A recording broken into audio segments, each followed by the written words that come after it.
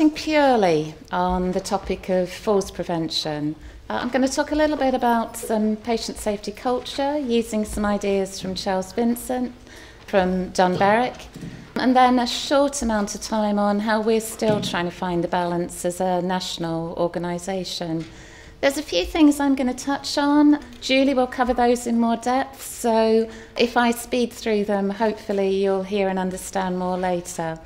And I won't make you listen to me for a full hour. We'll pause at a few points and give you a chance to share a bit of wisdom with your neighbour.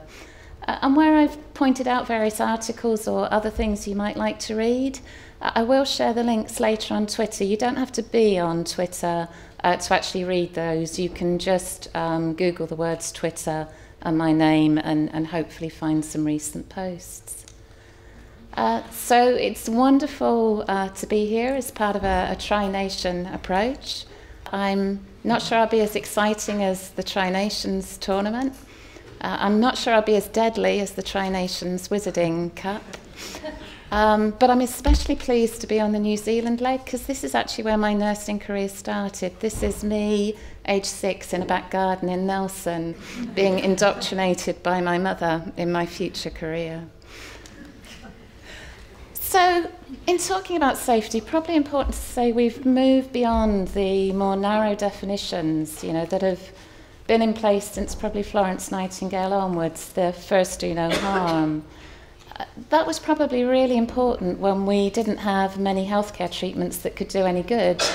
But we've moved into a rather more complicated world where for almost everything we do, there's benefits to our patients, there's also risks.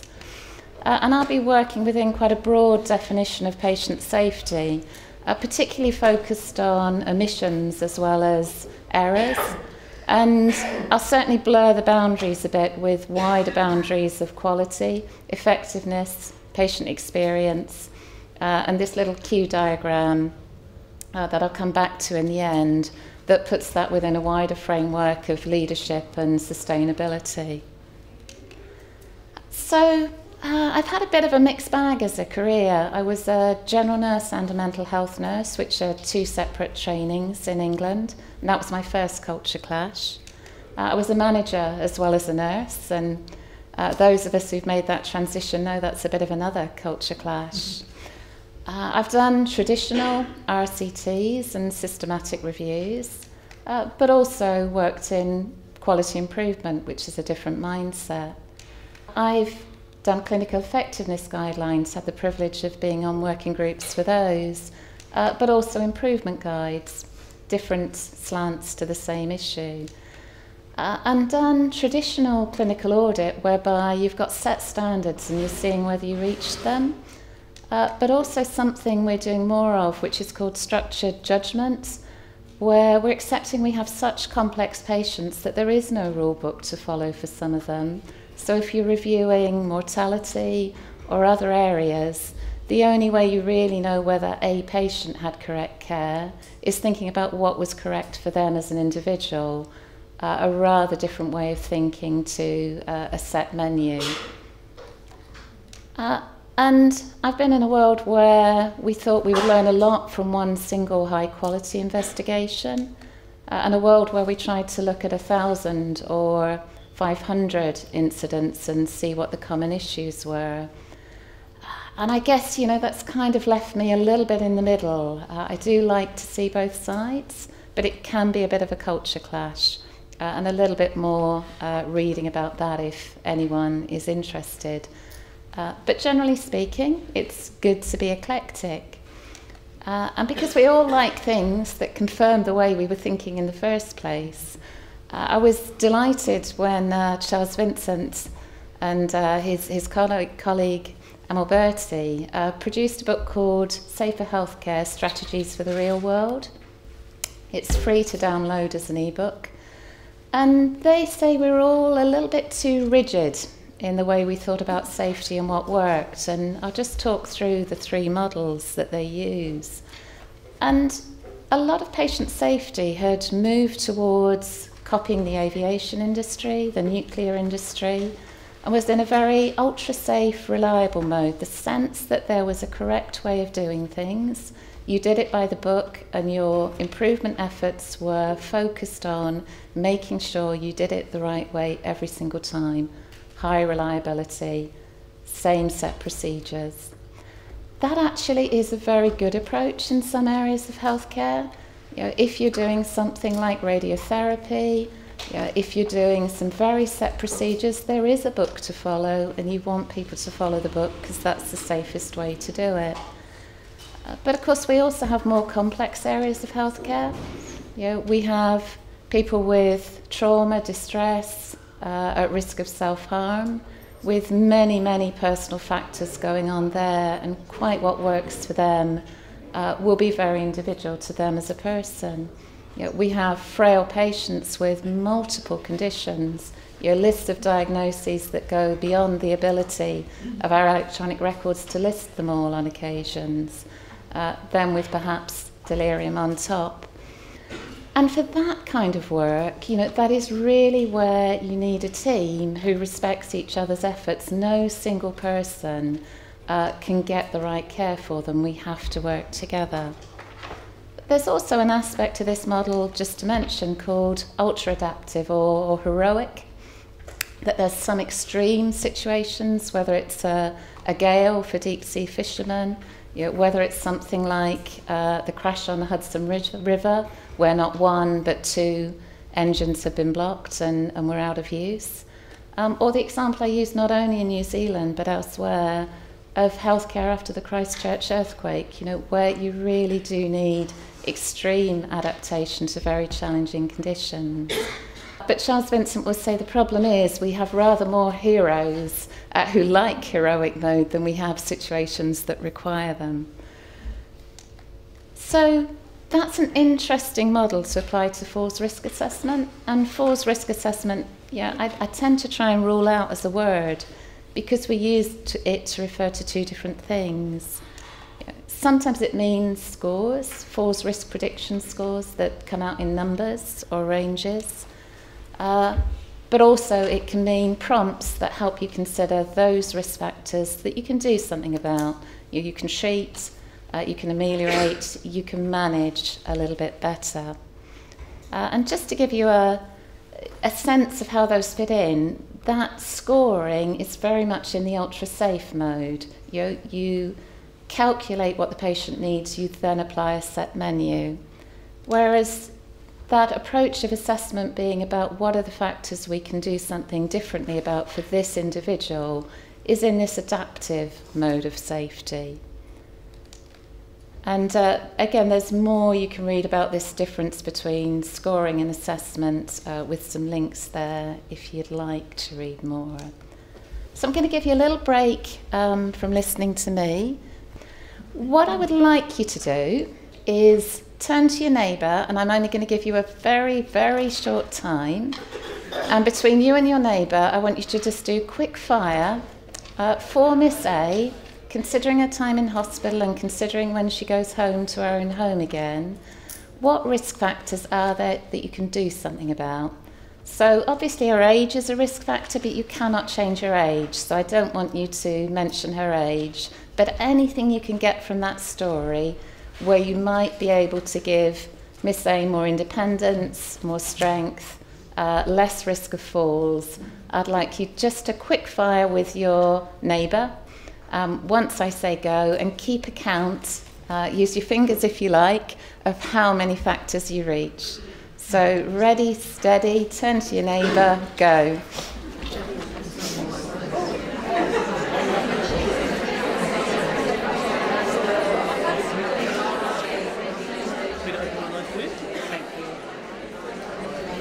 It's going to carry on like this, I'm afraid. Every time I stop you to let you talk about something, as soon as you start talking about something and getting into the flow, I'm going to stop you again. But for now, I'm just going to ask you, this will sound complicated, but I want you to do is each little team, whether you're a pair or three, I want you just to raise your hand because you're going to have to lower it in a minute. So everyone raise a hand, have one hand raiser. Now, if you found less than 5 factors, would you put your hand down? If you found less than 7, hand down. Less than 9, hand down. Okay, so most of you found somewhere between 7 and 9. A few of you were clever clogs and found even more, but we won't go that far. That was 60 seconds. So just think what you can do in your care environments or your clinical environments. And do you think you got more because you spoke to a colleague? So 2 morals of the story there. The next model I'm going to explain to you is some slides that Don Berwick has recently started using. Don't worry that you can't actually read the screenshots of his slides, because he's paraphrased things so succinctly and so neatly. They're a little bit hard to follow, so I'm afraid I'm going to take liberties with it and write them out in slightly longer text. But what he's saying here, and we're going to pick through this and use this as a bit of a structure for the next few minutes, is there's some past approaches, theories that really haven't been working, and Don's making some different proposals for the way forward in future. I'm going to be a little bit sacrilegious in places, and I'm going to disagree with the Don, which for someone working in patient safety is sacrilege indeed, but mostly I'll agree with him, don't worry. So the first point he makes was one of the past approaches was we're not trying hard enough. We need to be set targets, we need to have punishment hanging over our head in order to deliver high quality care. And his proposal for the way forward shouldn't be like that. We should see the challenges as a shared challenge. But it's a little bit tricky, because sometimes in our history in England, sanctions probably did succeed a bit.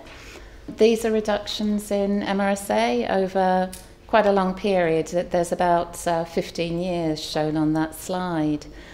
Now, I don't think sanctions worked because we all work better under punishment, but it actually helped people invest. Now, typically in our hospitals now, you will have a large infection control team and probably a very tiny, if any, falls prevention team. But the very fact that having infections meant there would be a financial consequence did help investment. And the same was probably true for what's the purple line arrowed on this chart, when knowing you would be fined for Clostridium difficile cases, even though that's not very motivating, again meant you could invest in the education, the training that reduced the use of some inappropriate antibiotics that have helped drive a very real change in what's a horrible condition that mainly affected the same frail older people who are vulnerable to falls. Equally, we've got many examples where sanctions failed. This is a run chart of surgical never events that you can see from the straight red and green lines is going absolutely bloody nowhere. And that's probably because what you need to fix is at a much higher level. The symptom might be a swab left behind or a wrong site surgery, but this is actually about a much bigger problem of how people seriously implement safety advice. So the place the penalty is exercised is not the same place really you need to invest to improve. So it failed. We definitely have some shared challenges, and ours are not much different to yours. We have the wonderful achievement of many people living to be older. We have many more effective treatments that are expensive. We have rising expectations. We have a different sort of older people. That the wartime generation is now the very, very old. We're not far off the early hippie generation becoming our older people. And that will change the expectations of healthcare, without a doubt. And we have, I don't know if people have seen this, it's a study done of nurses in the UK, talking about different aspirations, values in the different generations. I'm sure it would be very, very similar for any other group of health professionals you took through this. And we need to understand our different values, our different motivations, because we aren't all the same. But it doesn't feel like a shared challenge. We had a very bitter, tragic junior doctors' strike. And I think one of the saddest remnants of that is not just that we've got distrust between government and the medical profession, but it turned into a little bit of a who's suffering most, and it isn't good for healthcare professionals when you're all in a mindset that you have the worst deal and someone else is better off than you. So somehow we do have to get our own mindset back to, you know, managing healthcare in economies with financial challenges, you know, and multi-professionals, multi-generations is something we've got to work on together. So Don's other point is when we stopped punishing people, then we thought rewarding people would work. Whereas he suggests really what we should go back to is our motivation isn't a financial reward, it's pride and joy in the work. We do have a recent example of where rewards really did succeed. We have quite recently helped turn around antimicrobial prescribing. And again, perhaps that succeeded because what GPs really needed was to find some motivation for a bit more time. It takes time, it takes effort to talk a patient out of demanding antibiotics. You know, and the fact that there was also a financial reward for doing that, maybe that just made the difference. I would like to think people would do it for pride and joy, but we have to be honest, that turnaround actually came when there was not just pride and joy, but there was a financial reward for cutting antibiotic prescriptions. But we've had other situations where our rewards really didn't work. Safety thermometer, first of all, we paid people for collecting data on pressure ulcers. Then we presented a reward for cutting pressure ulcers by 50%. And as you can see, just about the time, the middle of that chart, when the 50% target and reward came in, we seem to have cut them by 50%. The problem is, when we actually did checks through independent hospitals swapping their tissue viability nurses and checking skin, about 50% of pressure ulcers were missed. And this was not deliberate gaming, you know, this was just people getting confused, if in doubt, counting it as something other than a pressure ulcer.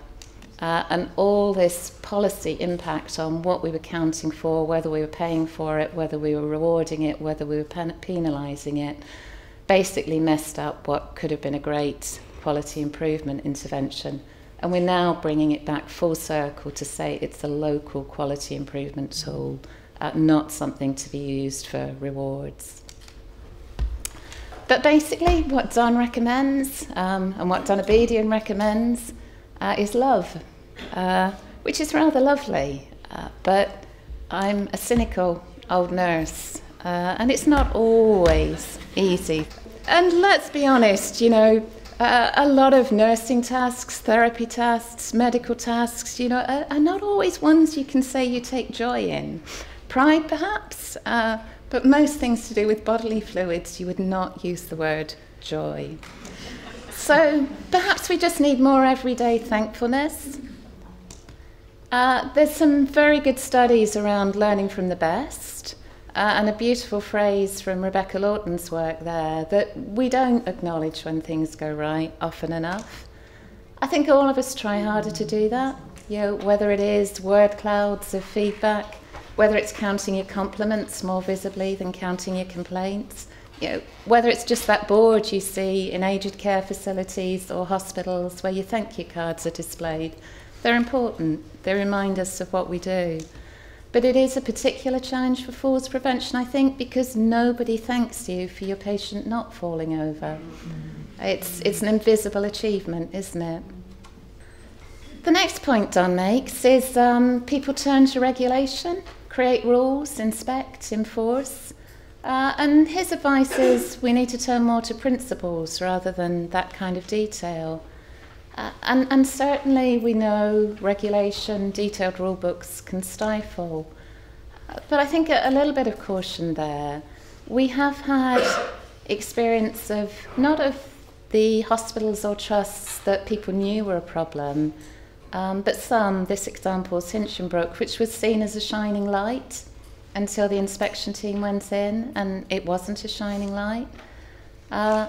And I'm not mentioning Virginia Mason, you know, out of any, people love to see the mighty fall, you know, but the sense that even a hospital which is genuinely good and great and inspiring can find it slipped in a few things, and inspectors can find that when they come in. So I'm a bit torn there. There clearly is some role for regulation and inspection.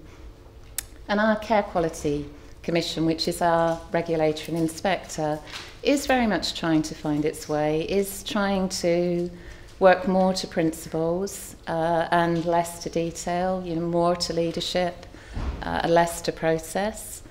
And if we as NHS Improvement get our role entirely right, we have the very important complementary role of helping the organisations that are found to be in trouble, because it's one thing to be told you're failing or you're not good enough. It's a very different thing to actually get the help and support you need to turn around. And you'll hear a little bit more about how that's impacting on falls inspection from Julie. Next thing Don says is, the theory that measurement drives improvement, so measure more. Shifting to measurement informs improvement, perhaps we measure less. Now that is a bit music to my ears. If we think a dashboard is meant to be something you can see at a glance, like an old cockpit in a plane or like the controls in your car.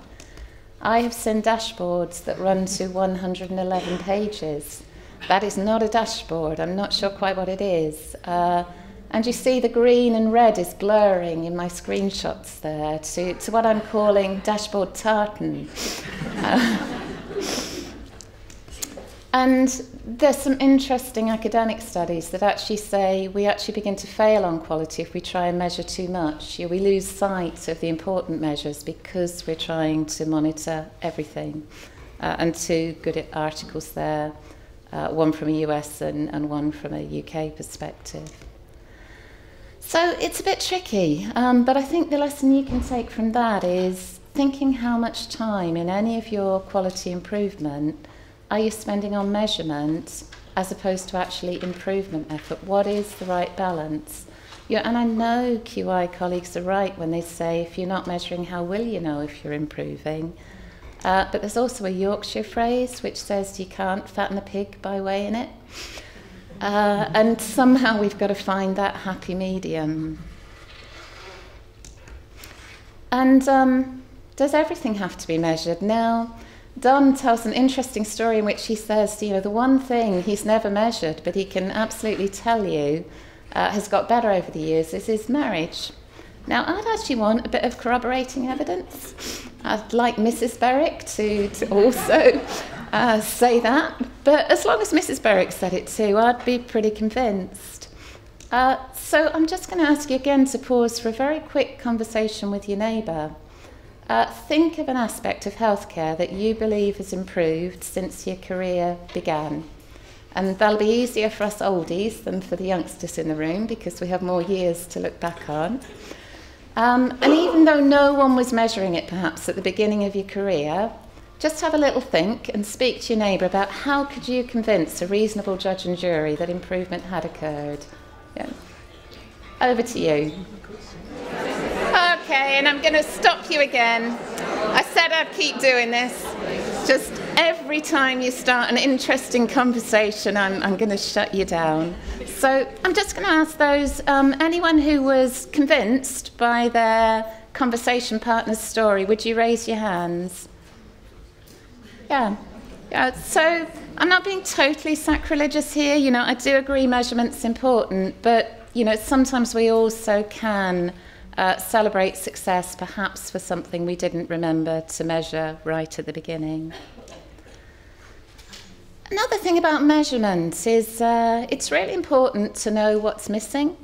This is some data from FallSafe, which again Julie will tell you more about. This is the monthly reported falls. This is the monthly reported injuries. And these smooth lines are 12-month rolling figures that overcome some of the seasonal variation. Now, what we had about the point where the initiative was beginning was measured how many falls probably went unreported. We had to do it via staff surveys. And at that point, staff were only about 60% of them would swear the last fall they were aware of definitely got reported. Further on in the project, we had fewer reported falls, but we also had more people who were certain the last fall that had happened was reported.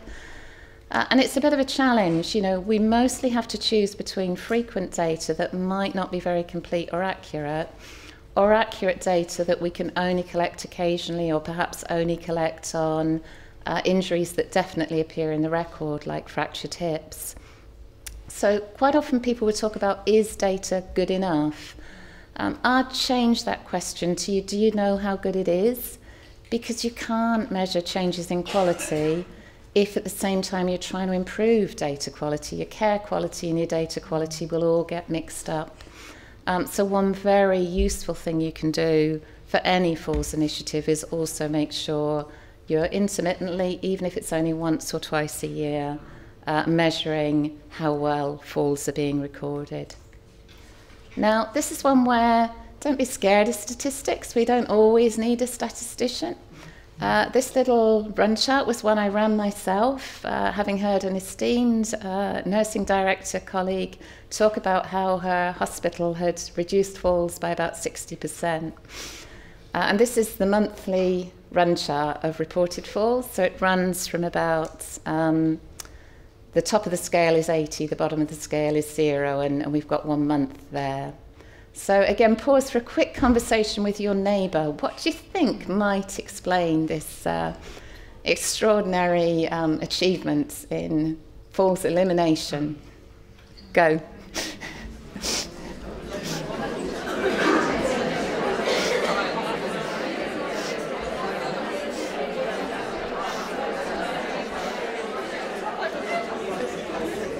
So at lunchtime, I will listen to any interesting explanations I hope you can give me, but I'll tell you the real answer for now. They introduced an electronic reporting system and forgot to manage the password allocation, the training in how to use it for quite a while. If you're as interested in measurement as me, there's a great, again, free book, Measurement and Monitoring of Safety by Charles Vincent, and I'll also recommend absolutely anything written by Mary Dixon Woods, who is fascinating and very much into the human behaviour behind measurements and interpretation of measurement. And if you're real gluttons for punishment, there is a slide share whereby I explain some of the flaws in measurement using Spock and Kirk for another day. The next point Don makes is past history was very much faith in better research, better systematic review, randomised control trials, make research more rigorous, and we will know what works to improve safety. And he proposes we should be much more into evaluating real-life interventions, more realistic evidence synthesis, which again I'll mainly agree with, but I'll take the liberty of disagreeing with a little bit. Yeah, this is the kind of classic NICE or Cochrane reviews of evidence, and that looks relatively disappointing for what works in hospitals. This is an approach that's a little bit more realistic synthesis, that it was saying let's not just treat all multifactorial hospital interventions as the same. Let's look, was there something different about the ones that worked and the ones that didn't? So what you have at the end of the scale where there's more blue bars are the components in trials that had an impact in reducing falls. And that tended to be multi-professional, having more than 5 components, including a post-fall review, doing something around toileting, something around medication, making sure staff had the knowledge they needed, and so on. Whereas the other end were the trials that saw no significant reduction in falls. Now, that's actually going back to joining up Don and Charles Vincent. That's an adaptive model. It's sort of saying there isn't a one-size-fits-all, but these are adaptive multifactorial interventions tailored to meet the needs of the individual older person. Whereas the other end was a little bit more the ultra-safe type of studies, where we have a set menu of interventions, we're applying them to everybody at risk. And that review we did some years back now. But if you look at the publications since, whether it's Falls Safe that you'll hear more about from Julie, or whether it's the New Zealand experience, which many of you will know about well and have been part of and will hear more about later, those are again the adaptive model. The six-pack trial in Australia was more in the ultra-safe lines, the sense of a set menu of interventions applied on the basis of a numerical risk score. But it was brilliantly conducted. Its standards of research quality were extremely high, and if no one's listened to Anna present results, it really is well worth listening to. There's a recording of a conference presentation linked there. Because if that hadn't been done with the rigour of RCT, if that had been done just as a quality improvement study, I think we'd all go on believing whatever we wanted to believe, rather than have a really high quality trial demonstrate that that more rigid approach didn't actually produce a reduction in falls. Another example of where it gets quite problematic to pull the evidence together is bed rails. It's a bit of a muddly picture. I wouldn't take you through all of that green print chart. You could read more about it if you wanted. It's again an open access article. If you just look at them in a classic systematic review way, it's all a bit confusing. But if you look at the detail, there was a difference between those who were evangelically trying to eliminate bed rails, and the C study is the classic, you had to fall out of bed 3 times before you're allowed to have your bed rails back, which seems a little excessive in the scheme of things. And bringing those together, there's a sense of too many bed rails are a bad thing, too few, especially if you're evangelical about taking them away from people who like them and want them, is also a bad thing. And that's why we came up with these kind of models, which perhaps work at Don's principles level. They give you some steer for how you'd advise a patient who could make their own decisions, or how you could make a best interest decision for patients who are not able to protect themselves. But life is actually often a little bit more messy. So I give you Mrs. Green, who technically, if you're following our own guidance, the little chart that I just showed, would probably come under one of those patients for whom bed rails are not recommended. But and I've given her 2 names, though. It's definitely Mrs. Green all the way through. I've made a typo there where she's Mrs. Black later. This was a part of a set of 6 teaching examples. But her husband knows her really well as well. So pause again for a quick conversation with your neighbour. What would you do for, let's call her Mrs. Green. She's definitely Mrs. Green, not Mrs. Black. Given her husband's concerns, the pattern of what's happened, what would you do? Go.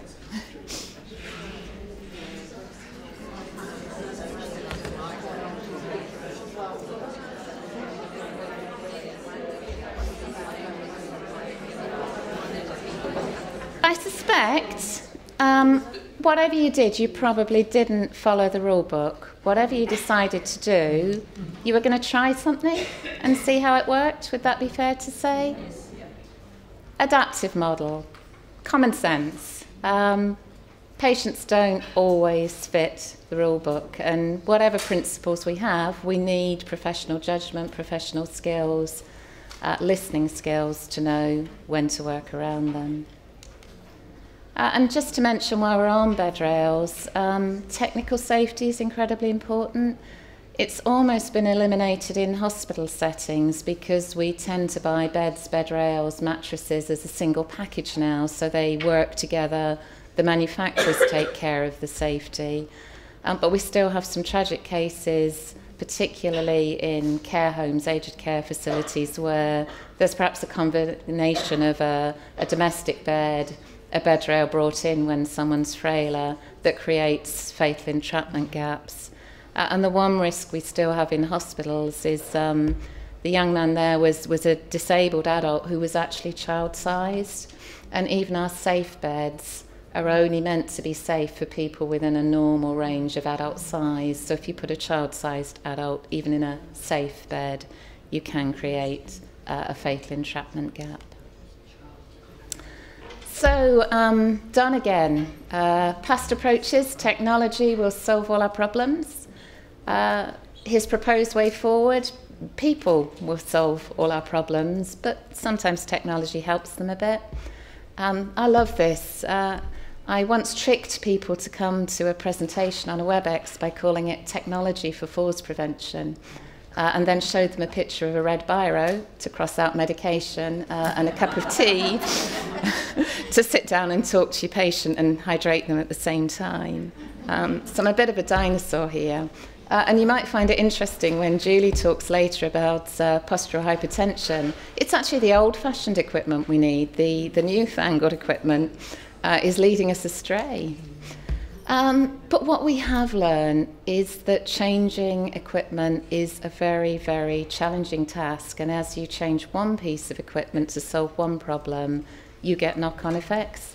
This is Wayne Jowett, who died over 17 years now from fatal injection of vincristine accidentally in the spine because we used Lure or Lure-Lock syringes at the time.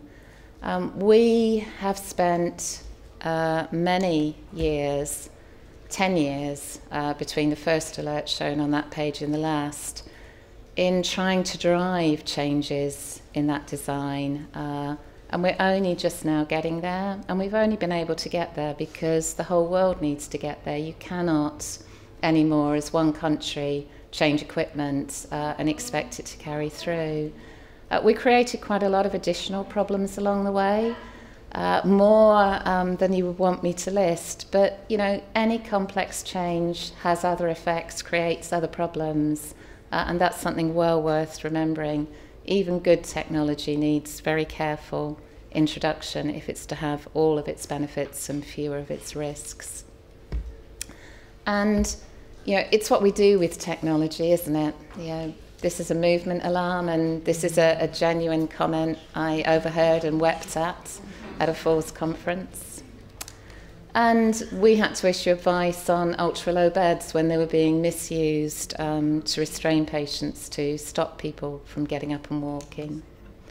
You know, and it's not always the exciting medtech technology. You know, things like just the improvements we've had in toilets and lighting, automatic lighting that comes on gradually. Things like this are a great boon. So I'm not being a total technology phobe here, but it can be a double-edged sword. If you looked at that toilet seat, though, for a man, it blocks the pins. Absolutely, yes. Yeah. And there's the one bit they have grasped there is there's somewhere for a bloke to hang on to when they're standing up to pee. But there are some extra bits for them to miss too, right? When Don's talking, he'll say about the past approach being clinical leadership was the key. I always worry, but especially American speakers who talk about clinical leadership, it seems most of the time they mean medical leadership, and that's good.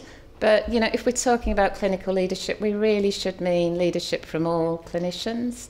But none of us would argue with this new way, which is we need the team, the whole team. And the team, of course, is not just the healthcare staff, but it is very much the approach that you see in all the approaches you'll be hearing about today. I do just want to point out that New South Wales hasn't conformed to the green colour guide. We managed to achieve the same colour green in England, in New Zealand, and you've picked a different shade there just to spoil the slide. But you'll be hearing constantly about multidisciplinary approaches, as one would expect from all our tri-nations. And the whole teams, not just the clinicians, the support staff, the family, whānau, and friends. I just want to ask who's in the room today, and you can put your hand up multiple times. Would you put your hand up if you're an allied health professional, physio, OT, pharmacist? Yeah? Put your hands up if you're a nurse. Put your hands up if you're a doctor. Put your hands, or lonely but welcome. Put your hands up if you have ever been a patient. Put your hands up if you have ever been a carer to someone you love as a friend or family. Put your hands up if you're a manager. Put your hands up if you're anyone I failed to point out so far. And welcome members of the team too. I want you again just to pause for a very brief conversation with your neighbour. You're only going to get 1 minute and you need half of it each.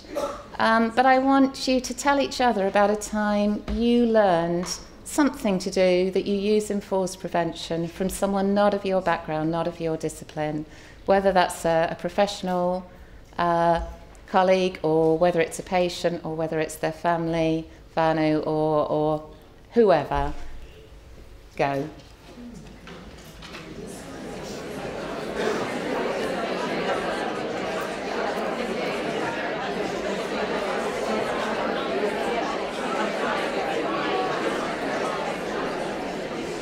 So clearly that was a very easy thing to do for all of you. I saw no pauses. Everyone perhaps had too many examples to choose from. And maybe what we've done there is demonstrate a little bit of that everyday thankfulness. So if the person you were talking about is still someone you're in contact with, perhaps remember to tell them that that's something you're grateful for. Last thing from Don is the past approaches was getting a bit assertive about requiring spread. You know, it worked for them. Don't reinvent the wheel, just bloody get on with it. Whereas Don will say, own and adapt. There's very strong reasons for that need for ownership and adaptation. We all know Cochrane as a library, as an evidence source. I don't know how many people know it was named after Archie Cochrane, who is a fascinating kind and gentle man, and the story I'm taking is from his autobiography. But he talks about when he was a doctor in the late 50s, early 60s, coronary care units had just been invented, so it was an alternative to basically your treatment in the past for a heart attack would have been tuck you up in bed at home, bed rest. The newly invented coronary care units tucked you up in bed, bed rest, but also hooked you up to a monitor, maybe did a few more things. And he did a randomised controlled trial between patients treated at home and treated in coronary care units. And the results at that stage found a small numerical advantage for those who've been treated at home, completely insignificant in statistical terms. He rather wickedly compiled two reports, one reversing the number of deaths in the two sides of the trial. And as he was going into his research scrutiny committee, in the waiting room, he showed some cardiologists the results, the switched results, not the true results. And they were vociferous in their abuse. Archie, they said, we always thought you were unethical. You must stop the trial at once. I let them have their say for some time and then apologised and gave them the true results, challenging them to say, as vehemently, that coronary care units should be stopped immediately. There was dead, I suspect rather painful, silence. And he felt rather guilty because they were, after all, his colleagues. What he is giving there is a brilliant example of cognitive dissonance. We have a really strong need for what we believe and what we do to match. And we feel very uncomfortable when we don't. The discomfort we feel is called cognitive dissonance. It's usually a force for good. And this is why creating our own wheel is really important, because we then move heaven and earth to make that wheel turn. That's why reinventing the wheel is sometimes far more successful than adopting someone else's. It can be a negative. Yeah, if we believe, and we're right to believe, we're part of a really good, strong team, and we've done something that ought to have worked, it's very hard to believe we haven't really achieved improvements, or that we might be less safe than peers. And that's the downside of cognitive dissonance. and another link where you can read some more. We have that challenge in how we spread. So there's a very good study using what's described as an ED checklist, but perhaps might be better called a core care plan, particularly helpful for staff who are brought into emergency departments in crisis situations to manage to do the essentials of care well. Yeah, that was done and successful in one trust in 2014. Where we're at now is we have another 6 trusts in 2017 have just finished a year's exercise in spread. And understandably, because we will have a winter crisis again, we have a summer crisis and then we have an extra winter crisis in the NHS every year, there's great enthusiasm for saying, well, it's worked in 7 trusts now, just make everybody use it. But you're very unlikely to get the same benefits. The benefit is not the checklist in itself. The benefit is probably the journey those trusts went on in making it their own, using it as something to hang other improvement efforts round. And the last thing I said I'd try and cover wasn't Charles's words or Don's, but how we as the National Patient Safety Team are still trying to find the balance. We get lots of chances to reinvent ourselves. I can't quite remember what umbrella I was under the last time I came over to New Zealand, but we've been the National Patient Safety Agency, the NHS Commissioning Board. We were in NHS England and we're now in NHS Improvement, which is probably the best name, at least, of all the organisations I've belonged to in the recent past. And that gives you a chance to reflect, to think about what you did well, and to try and find the happy medium. We've learnt to be very mindful of the size of the challenge. Something like falls prevention is complex. If it's common, it must be a wicked problem, something that needs long-term focus via quality improvement initiatives. We do have some issues on a more manageable scale where we can make progress in months with extra support and resources.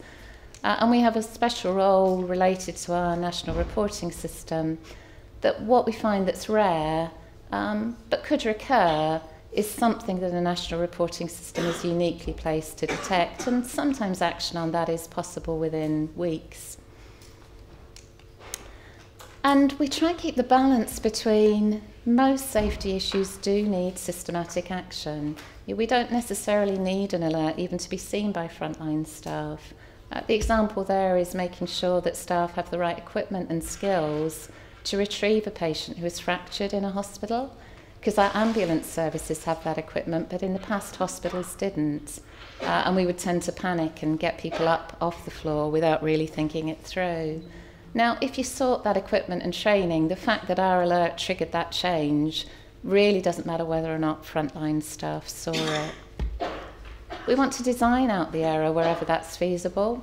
There's an example I'll show you in a moment related to confusing airflow meters and oxygen flow meters. Yeah.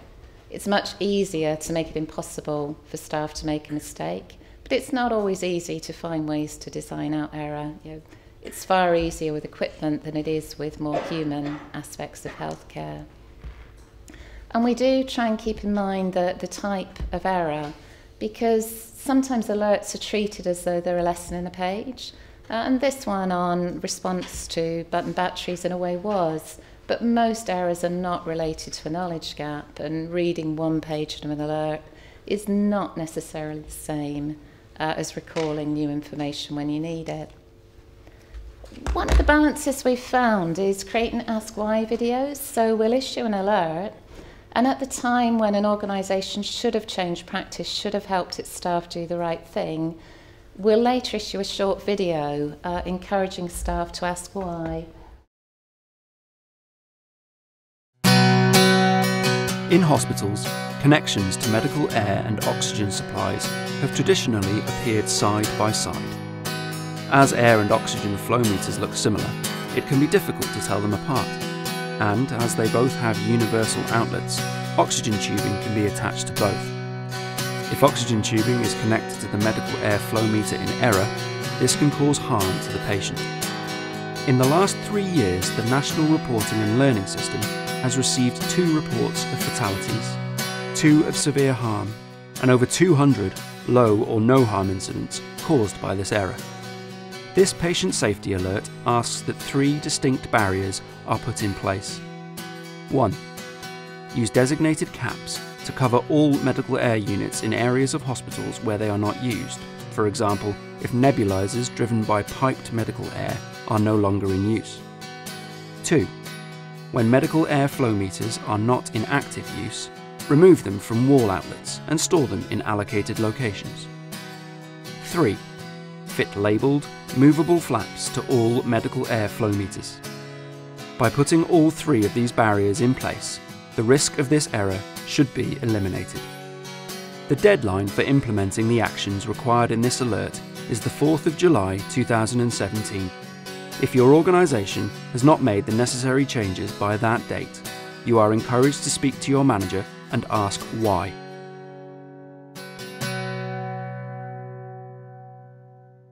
So we're still trying to find that balance, but that's one way of trying to ensure the focus is between responsibilities from leaders, but also that follow-up, that extra initiative from frontline staff. Frances, can I just ask, that sounded like it was a compulsory change. So is there legislation to say that that change can be enforced and followed up on? Yeah, so we're not like a health and safety executive in that when we issue an alert it isn't law, but when we're issuing a specific technical fix, it's called a directive. And the sense there is, yes, if you're providing NHS-funded care, that the contract for NHS-funded care would say you are required to comply with safety advice from designated bodies. So yeah, it's rare for us to do it, but it isn't meant to be optional. Doesn't mean it always happens, hence the belt and braces of trying to get frontline staff to say, why hasn't this happened? The CEO would have to have a pretty good reason. Absolutely. And of course that's a beautifully easy thing for inspectors to check out as well. They've only got to look at the wall. Last couple of minutes, I'm just saying, you know, we've also learnt not to fall into solutionitis. You know, there may be a checklist manifesto, but checklists are only really good for the type of error that are called slips and lapses. You know, if we have routine violations, if we have people breaking a rule repeatedly, it's not usually because they're bad people. We may need to address that with campaigns, but a campaign won't fix a knowledge-based error. We may need education. So that sense of really understanding, of course, underlying causes, but also having that error wisdom of what type of error has led to this problem is helpful in how we take forward solutions that match the error type.